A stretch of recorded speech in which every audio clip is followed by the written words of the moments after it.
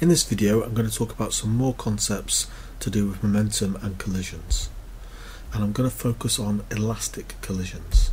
So for an elastic collision, the kinetic energy is conserved. We saw in the previous video that in a collision momentum is conserved, but in an elastic collision the kinetic energy is also conserved. Now this has the consequence of meaning that the coefficient of restitution E equals 1, and there's a complicated derivation that proves this and shows this, but I'm not going to go into that in this video.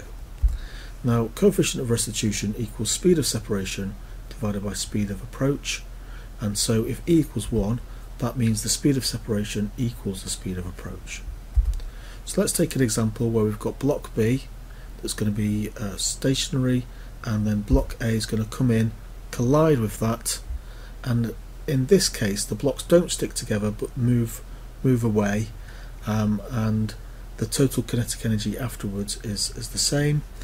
And so before the collision the mass of block A is 10 kilograms, the velocity is 6.8, so I've referred to this as a V subscript AI. This is the initial velocity of that block, and the momentum is 68 kilogram meters per second. Block B has a mass of 5 kilograms and an initial velocity of 0 meters per second because it was stationary, so its momentum was 0 kilogram meters per second. Now after the collision, block A is still 10 kilograms, but we don't know its velocity and we don't know its momentum. Block B is 5 kilograms, and again we don't know its velocity and we don't know its momentum. What we do know is that from the equation for the conservation of momentum, that the mass of block A times its initial velocity and the mass of block B times its initial velocity will equal the mass of block A times its final velocity and the mass of block B times its final velocity. Now if we put in some values, we know that this term is 68, this term is 0, and also we know the mass of block A and B, so we can substitute those in and we get an equation in terms of the final velocity of A and the final velocity of B. Now we also know that the speed of approach, VAI, take away VBI, equals 6.8 take away 0 equals 6.8, and we know that the speed of separation will be equal to that, so VBF, the final velocity of B, take away the final velocity of A, that will also equal 6.8, it's because speed of approach equals speed of separation for an elastic collision.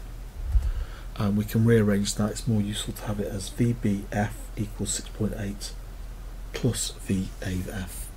So we've now got two equations with two unknowns, and we can then rearrange those and solve for those two unknowns. So if we combine these two equations and just substitute in, instead of writing VBF we write in 6.8 VAF, we get this equation here.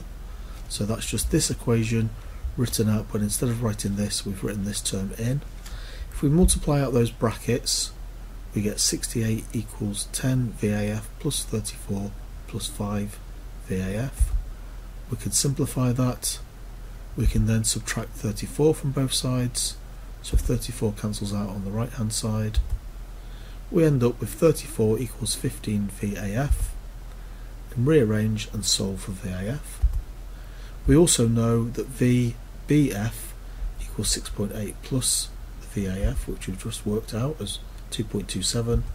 So overall we know that VBF equals 9.07 meters per second. So now we can fill in the blanks.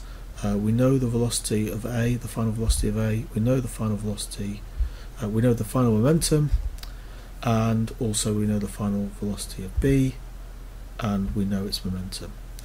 And it's a useful sort of sanity check. We can see that momentum before is 68 plus 0, so that's just 68, and then afterwards is 22.7 plus 45.3, so, and that equals 68. So we can see that the momentum afterwards is also, it's been conserved.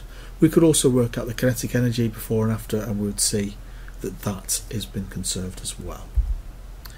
So there we go, that's the equation for the conservation of momentum. What about coefficient of restitution? Well, the speed of separation divided by speed of approach, we can work that out. So initially it's 6.8 take away 0, so it's 6.8 meters per second for the speed of approach. For separation, we can work that out. It's 9.07 take away 2.27, that equals 6.8. So coefficient of restitution is 6.8 divided by 6.8, and that equals 1. So it's just a bit of a sanity check, and it always equals 1 for elastic collisions. So that's been a video about some more concepts to do with momentum and collisions.